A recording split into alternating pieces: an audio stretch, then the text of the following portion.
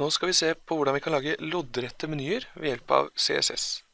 Vi tar utgangspunkt i en HTML-liste som allerede er loddrett, men nå skal vi gi utseende til disse punktene, så vi får en meny i stedet.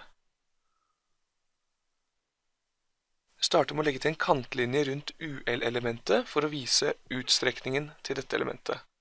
Det fyller altså hele nettsiden. Deretter fjerner vi kulepunktene ved å bruke list-style-type med verdien none.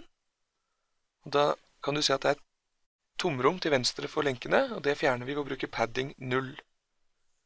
Vi legger også til margin 0.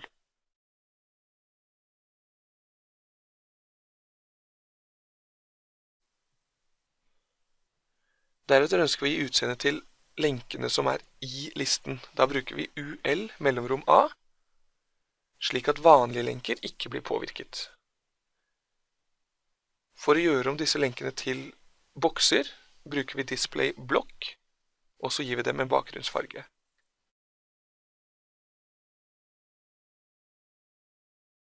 Vi gir dem også en bredde, slik at de får en fast størrelse. Videre legger vi til padding for å øke luften mellom boksen og teksten. Vi legger til margin for å legge til litt luft mellom boksene. Vi gir teksten en annen farge, en mørk grå farge. Vi gjør teksten fet ved å bruke font weight og verdien bold. Og vi fjerner understrekingen ved å bruke text decoration med verdien none.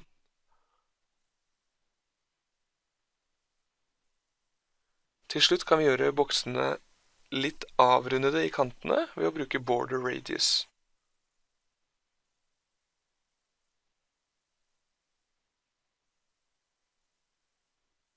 Da har vi 3 knapper som fungerer som lenker. Så kan vi fjerne den røde kantlinjen slik at menyen ser litt penere ut.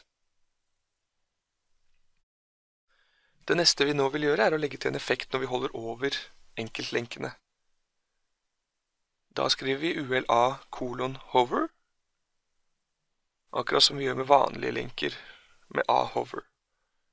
Og her gir vi en annen bakgrunnsfarge, slik at de blir lyse når vi holder over dem.